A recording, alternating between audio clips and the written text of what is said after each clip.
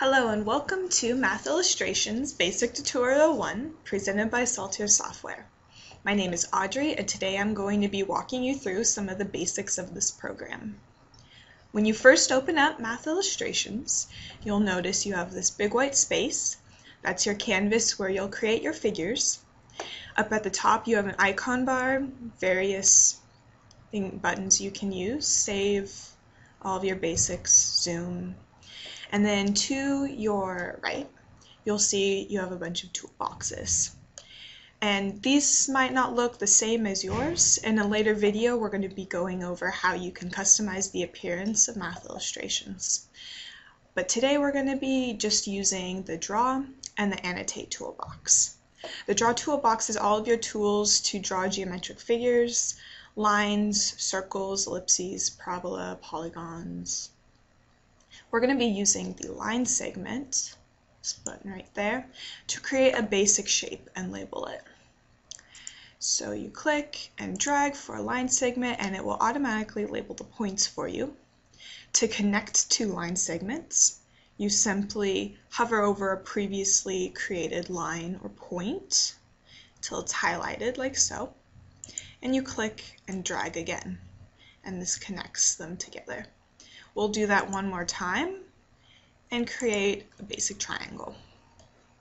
If we go back up to the Draw toolbox and hit our Select tool, we can move this around simply by clicking and dragging the point or the line.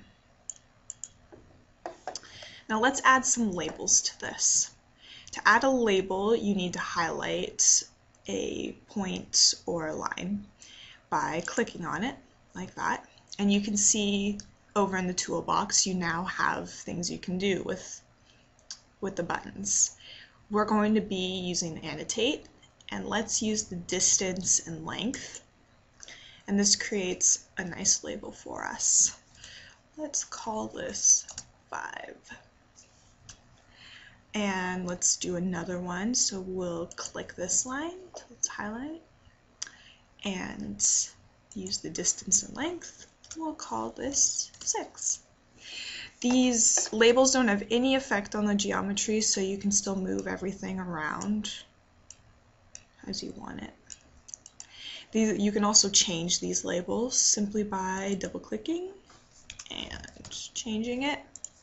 Or if you want, you can just completely delete these labels. So if you click on it and highlight it, hit delete, you can delete them that way.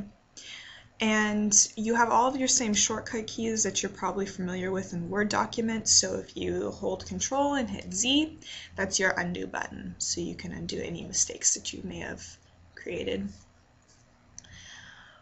You can also label angles, and you can do this by holding Control and selecting two lines, going up to your Annotate and hitting the angle button. And that's your basics for creating and labeling a shape in Math Illustrations. My name is Audrey, and if you have any questions or comments, feel free to post them below. If you're interested in this program, you can get more information by visiting the website at www.mathillustrations.com or by simply clicking the link below. Thanks for watching.